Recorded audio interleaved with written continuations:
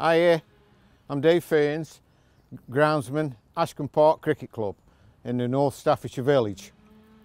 We've got several senior teams and several junior teams. There's more or less a game on every day.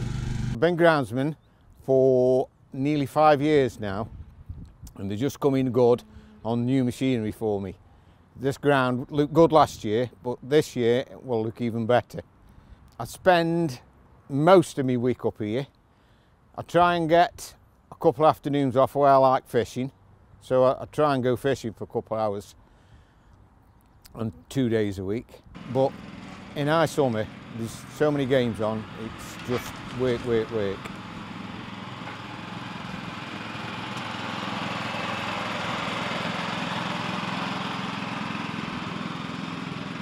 We've gone for the C34 because it's ideal for what we need.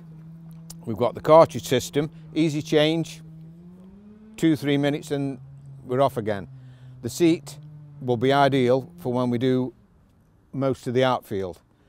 We're using the rake at the moment, but the verticutter and the rake will be used on a weekly basis. The square, I don't know if you can see it from there, but it's looking not too bad at the moment, but it should look even better with raking and verticutting.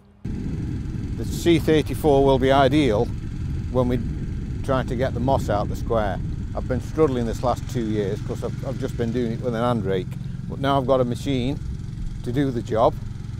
It should be even better. At the moment I'm using a 24-inch walk behind cylinder mower, and hopefully when we get this Allett up and running it'll be 3 times as quick and I can do the outfield. It takes me now nearly 3 hours, but with this it'll probably be an hour and a half.